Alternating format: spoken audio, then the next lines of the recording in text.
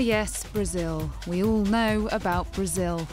Celebrated for its samba, famous for its footballing flair, and of course, renowned for its rugby. É uma bola de... Futebol americano. Futebol americano. Futebol americano. Futebol americano. Rugby. Como é que é rugby? Não sei nada de rugby. Ai, meu Deus, eu não sei muito de jogo de rugby. Não é muito conhecido aqui no Brasil o rugby. Ninguém pratica muito. Well, maybe not so much just yet, but as Rio de Janeiro prepares to host the 2016 Olympic Games, the city will play a pioneering role in the future of the sport when they stage the first ever Olympic event in Rugby Sevens. The city's Diodoro Park is the place which, in just 24 months' time, is expected to be alive with up to 20,000 rugby fans who have followed their teams through the HSBC Sevens World Series, from Dubai to Hong Kong, London to Las Vegas, and Wellington to Tokyo. But they'll be joined by thousands more who are getting to know the game here in Brazil for the first time, and by millions more on TV. Nada detém o nosso rugby. Em 2003 ficamos em quinto no Sul-Americano, enquanto a Argentina em primeiro. Neste ano ficamos em quarto e a Argentina em primeira. Isso mostra o franco progresso do Brasil, enquanto a Argentina se mantém estagnada na mesma posição. TV commercials have been using humour to spread the message that rugby is coming to Brazil. Coincidência? Não. Não. We do a lot of work with the Brazilian Rugby Union across the country in terms of development programs and high performance programs, but I think when you can come into an area like this in Rio where the Olympic Games will be held and where we'll make our first appearance with Rugby Sevens on the Olympic stage, I think it's important to engage with the local community. I think you have to make it fun. You got to keep it simple. I mean, if you look at the kids here, all they want to do is throw a ball around and run around. So it's just trying to put a little bit of structure, bring some simple games so they can have some fun. So it's really about getting them interested and enjoying the sport.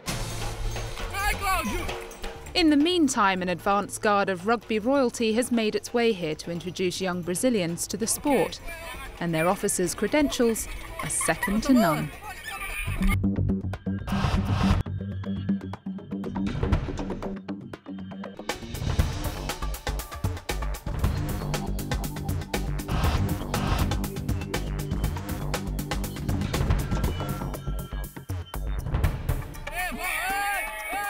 The International Rugby Board has recruited the Serevi organisation to replicate their work in US schools, with a series of sessions here in Brazil.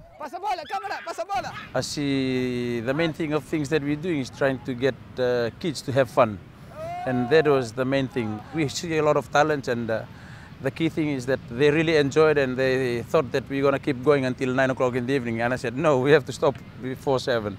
But before 8, so that was what we did, and it was really exciting.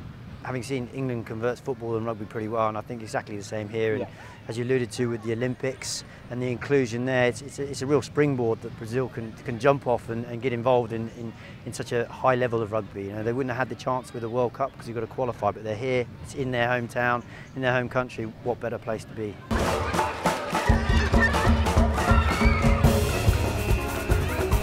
A second session takes place in one of the city's biggest favelas.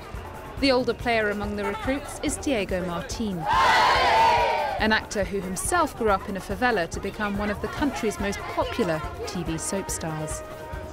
Eu sempre coloco como uma grande referência a minha história. Como a arte mudou minha vida e acho que como o esporte muda a vida de muita gente daqui de dentro. Acho que projetos como esse, iniciativas como essas, elas têm que serem adotadas em todo o país, não só nas comunidades do Rio, mas sim como em todas as comunidades do país, porque realmente o esporte, a educação e a cultura, elas mudam a cabeça do jovem de comunidade.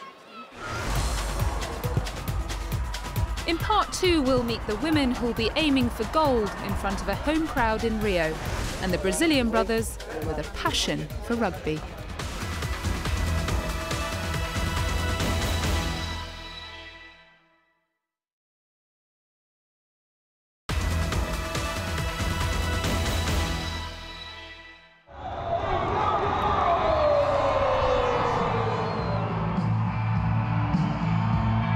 Brazilian women have been at the forefront of one of the more recent phenomena of the Olympic Games, beach volleyball.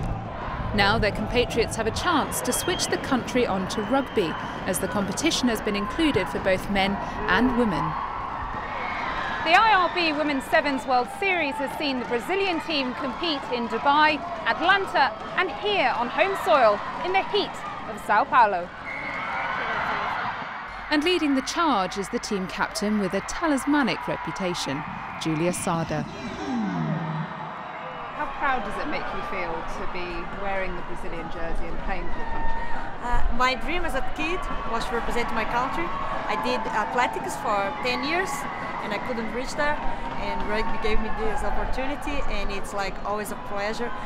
When I put the jersey, I become stronger, faster, and that's it. Playing here on home soil for the first time, what was that whole experience? What has that experience been like for you and the team? It was more important for all, like the girls that play in Brazil that don't represent Brazil, to see like, oh, this is international rugby. This is what I want to become. You know, I think it's going to grow. The rugby here in Brazil, more girls want to play. Their families are here to watch. Say, oh, this is the sport that you play. This is very good, and you guys have a good team. So I think it will improve a lot and will help us to grow.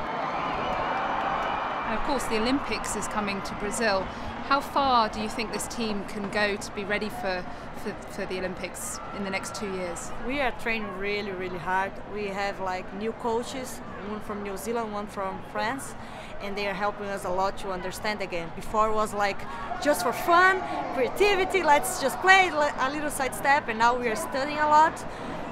If we like know how to play the game plan, when we play the game plan, we just play fantastic. When we miss, it's like, oh my God, what's going on? But when we like have more consistency, I think these 12 girls can go forward. We've heard from the women, but what about the men?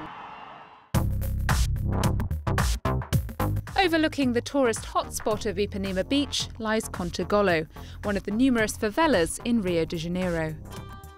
Here, where soccer rules the roost, there's a quartet of brothers bucking the trend in favour of a more oval-shaped ball. How did you first start playing rugby growing up here? A gente não começou aqui, né, mas na praia, assim, porque amigo meu morava aqui e, curiosidade minha, eu perguntei o que ele fazia na praia. Ele me falou que jogava rugby. Aí eu fui, perguntei o que é rugby. Ele falou, pô, vamos lá, vou te mostrar o que é. Ele me chamou para treinar. Primeiro dia eu não quis, porque achei um esporte violento, né? Achei que um cara agarra o outro, eu falei, não é comigo não. Na semana seguinte eu fui lá, fiquei olhando, aí me chamaram de novo para treinar, eu fui. Aí treinei e joguei e tô aí até hoje. So we're here in your home. Can you show me around? Can you show me the gym that you have just behind you here? Isso aqui foi uma loucura minha mesmo, porque como eu jogo rugby já há um tempo, e eu queria ficar forte, queria crescer. Aí eu fiz isso aqui de concreto, para quem sabe eu crescer um pouquinho, né, que eu não tenho condições de pagar academia. Aí veio na cabeça que eu tinha que fazer. Aí eu fiz aqui e fiz tipo uma campo, fazer o supino também, tinha paralela a isso. E aqui é um espacinho onde a gente faz festa, convida a família toda, amigo. O pessoal do rugby também aparece aqui para curtir com a gente. Has it given you a different life than the one you might have had if you didn't find rugby? Eu cresci, sempre fiz esporte, entende? Sempre fiz esporte dos 6 até tal ano, assim. E conheci o rugby com 11 anos. Tipo, joguei basquete, fiz capoeira, fiz um monte de esporte, assim. E o rugby, tipo, me acolheu bem melhor que os outros esportes, entende? Eu sabia. Muitas pessoas, muitas crianças também crescem aqui na comunidade que não tem cabeça para nada para fazer esporte e fica achando que já é, né, moleque da vida, mas não. A educação que meu pai e minha mãe deu pra gente foi seguir o que é certo e deixar o que é errado para trás. E o rugby também, cara, ajudou a gente o quê? Não ficar só na favela, ele tira a gente daqui, da comunidade também. Here's another man with a passion for rugby, Ryan Ornelas. He's editor of the country's first rugby magazine. A revista surgiu através de sonho meu e do meu pai. Eu joguei há muito tempo no passado, meu pai jogou também. E a gente falava assim, por que não tem nenhuma revista que fala disso? Por que algumas mídias sociais falam do rugby, mas faltava uma coisa concreta, uma coisa que a gente, né, palpável. Então eu falei, tivemos esse sonho com a ajuda do pessoal do meu clube, que a gente cresceu jogando também. Falou, vamos fazer? E fizemos. Falou, vamos fazer. E fizemos. E aí a gente espera que isso ajude a evoluir o rugby no Brasil e que todo mundo no futuro possa desfrutar da revista também. And for younger fans still getting to know the game, help is at hand from some colourful cartoon characters, both in the magazine and at the games. You can find out much more about the sport and the HSBC Sevens World Series on our website at cnn.com/rugby. Well, that's all from Brazil, where Rugby Sevens is beginning to make an impression on a generation for whom soccer, or football, was once the only game in town. Rugby is life, rugby is respect, rugby is family. Love rugby. Tô pagando, hein?